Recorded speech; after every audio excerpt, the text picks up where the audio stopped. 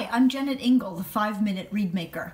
A couple of people recently, Steve and Beth, have both asked me about English horn reeds. I don't really consider myself an English horn specialist, but I can get around on the instrument, and I do find that the reeds are very straightforward to make.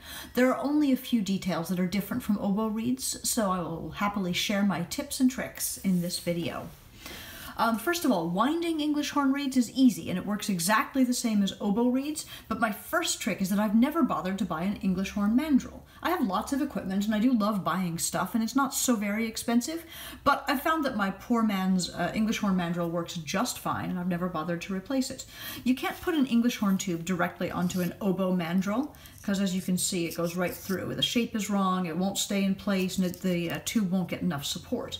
But if you take an old oboe staple and you cut most of the cork off, the top couple of centimeters, and you can put that on the mandrel, then the English horn tube fits great and you never need to buy something else. So that's always the solution that I have used. The English horn tube itself is about 27 millimeters long and I wind overall to 60 millimeters. I don't need to show you the winding process, right? It's exactly the same as oboe. My basic scrape for English horn is identical to an oboe scrape. All the same structures are in place. The tip and the rooftop. The heart, of course, and the back with its windows. Just the same as on an oboe reed. The whole thing is bigger though, and much more forgiving. I place my rooftop at about 50 or 51 millimeters, that's for the gutter of the rooftop, and the bottom of the heart down here falls at 43, maybe 44 millimeters. You'll find as you're scraping that the tip feels simply enormous. There's just this great expanse of wood, as you can see here. But I really welcome that early on, and I tend not to clip back until much later in the process. First of all, there's a great big beautiful margin of error in case I should shred a corner a little bit, because all of that's going to get clipped away. And second of all, I love that miraculous feeling when I take a great big messy reed and with 3 clips I bring it back together to an actual playable, beautiful thing.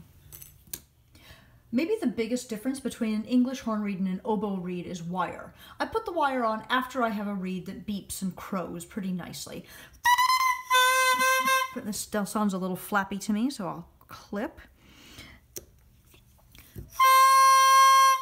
That's crowing approximately a C, but that will change as soon as I wire it, so it's not a metric I bother with in general. I finish English horn reeds largely by feel, not by the pitch of their crow.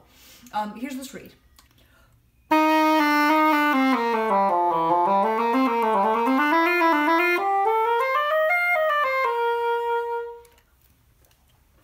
Like, that is an okay reed at this point, so I'm going to go ahead and slap some wire on so I can finish it.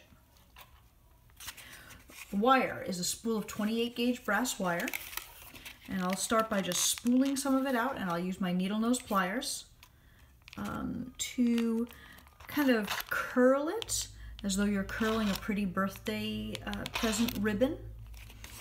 And once I've curled it, I'll cut maybe 1.5 inches, maybe 2 inches. Because I've already got that nice curvature, it's going to go on the English horn reed pretty nicely. I'm going to start with the wire behind. It's, I guess, on the upper blade because the shorter blade is facing me, and I'm holding it securely in place with my index finger behind. I'm going to cross those 2 wires on this side.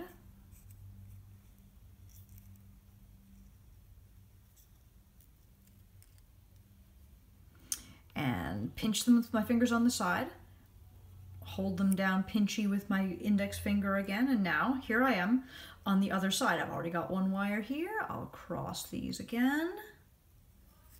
And now I'll start twisting them just with my fingertips, and then finish that job with those same beautiful pliers. Once I've got a nice long skinny twist holding that together, I will cut the ends off, curl them down, and fold them so that that is the way it looks once it's wired. What usually happens is that that wire tames the vibrations a little bit so that the reed is a little less open and flappy.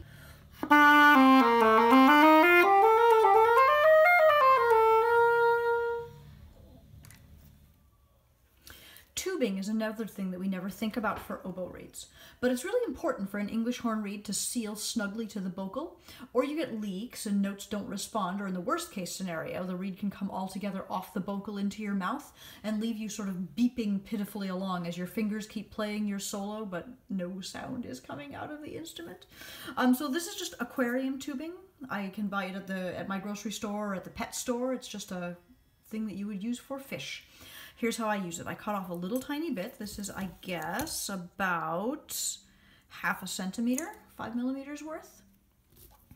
I'm going to use my same beautiful needle nose pliers, insert them inside the tubing, and stretch it just a little bit to make it easier to put on the end of my tube. And once that's done, I'll just slide it on there and nudge it into place with my thumbs. And then that should help the reed to seal securely onto the bocal so that you can beautifully play. So I really hope this has been helpful. This has been a 5-minute Reedmaker lesson. You can follow these short videos right here on YouTube, and you can subscribe if you wish. If you have questions or concerns, or if you want to order reeds or cane, you can find me at jennetingle.com. In fact, I would love to hear from you. I'd love to hear what else I can help you with and what my next short video should address for you. Please let me know. Thanks for watching. Have a great day.